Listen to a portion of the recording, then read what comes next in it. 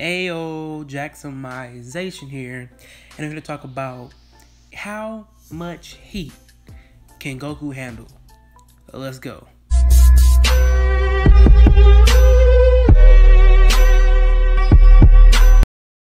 Now, I guess you can say this is an add-on to the durability that I did with the earlier videos that I did. How powerful Goku is. I added durability in that video, so check that out.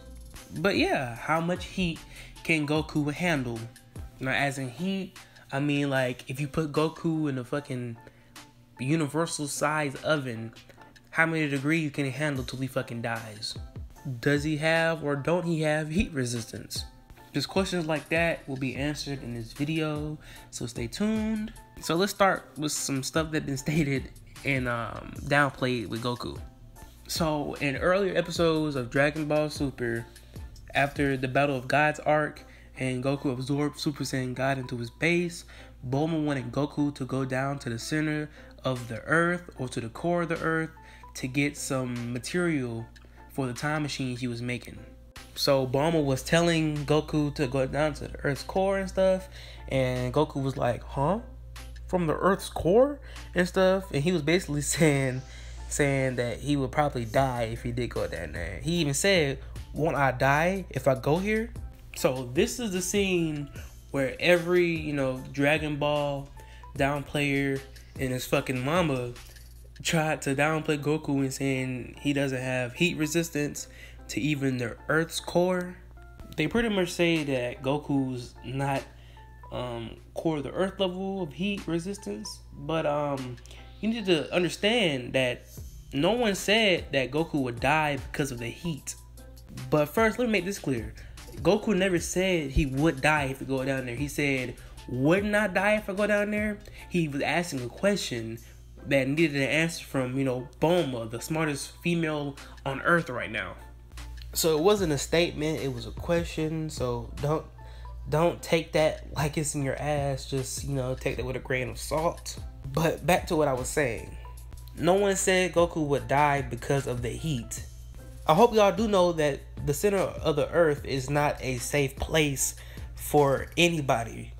Besides the large amount of heat down there in magma and lava, there's barely any oxygen. And there's toxic gases in the air.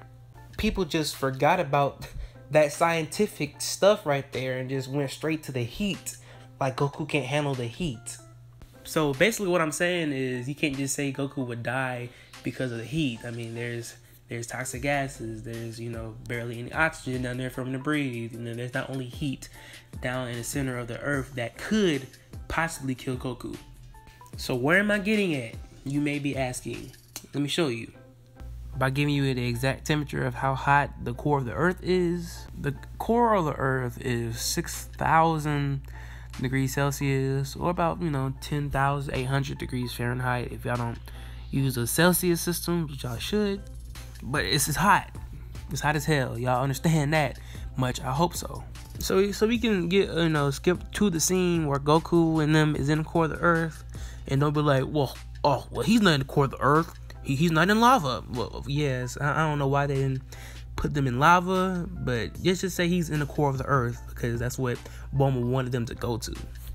But as you see, he had a suit on, which had oxygen and stuff, meaning that, he needed oxygen, or they didn't want the toxins to get in him. That's why you see him having a astronaut-like suit on, for the breathable and clean oxygen to breathe in. But anyway, as you see, Beerus and Whis, they don't even have a suit because they poison resistance as shown in the manga when Beerus ate poison, and Whis the same, while Goku isn't poison resistant. But anyway, the center of the earth is 6,000 degrees Celsius, and Beerus was able to stand there like it was a fucking sauna or some shit, like it was a fucking hot day outside.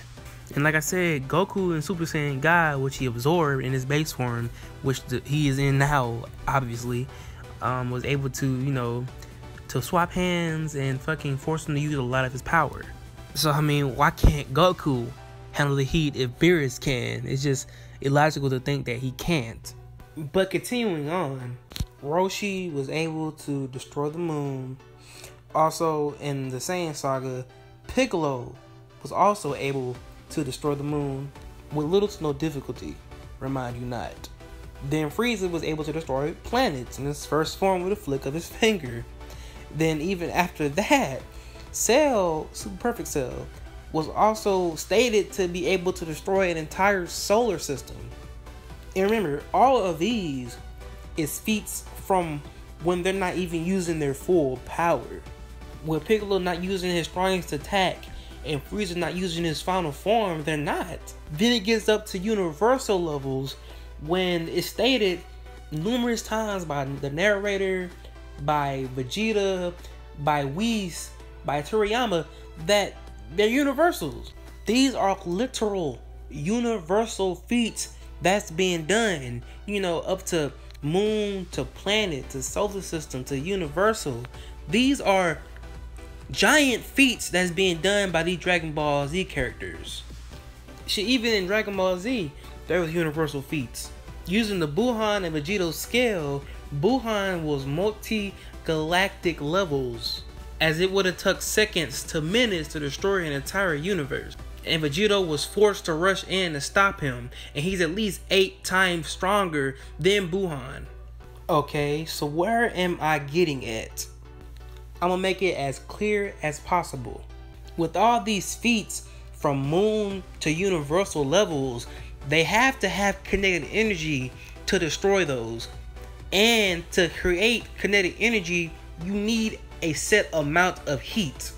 So you're telling me these balls of magma, plasma, and ki doesn't have heat to them? That's what some downplayers are saying, that these attacks doesn't have heat to it. And because of this, they have no heat resistance, but they have powerful durability and punching strength. That is so illogical to come to conclusion to. So I did this. Some people did some calculations on how powerful the Earth's core actually is, and they calculated from joules per second. All we gotta do is put the temperature of the core of the Earth, which is 6,000 degrees Celsius, and put the height of Goku for surface area, which is 1.9, or the average, height of a regular adult human. And remember, in meters, and the emission of the power, like 1 second you will feel the blast with 1 core of the Earth. And with all this calculated, you get 166,831,997.19837. Now we just have to simply convert that power into tons, and you get 0.0396,738,04 tons of force. That's barely building level. Yes, building level. When you convert the heat of the core of the Earth to power, you get building level tons of force. Goku was building level as a child. Shit, before he even know how to control his ki, he was getting shot by bullets which can penetrate buildings, and they bounce right off. So I know what you're thinking. How powerful is Goku? Goku, as I've proven in my last video of how powerful Goku really is, go ahead and check that out.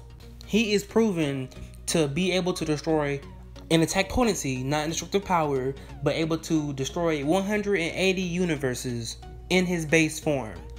But we will lowball it to just saying his base form is multi-galactic levels. When you calculate the tons of force and multi-galactic levels, you get 7.11 to Nexafo. That is 1.69 times 10 to the 83rd power. That's how many tons of TNT is going off. That is 1 with 83 zeros afterwards, or 1.699 with 80 zero afterwards. You're not understanding how big this number is. This is how big the number is. This is the tier that a lowballed base Goku have. Vegito and Beerus during his fight with Goku was universal. which is millions upon billions times this number. And base Goku has trained for numerous years, have gotten numerous Zenkai boosts.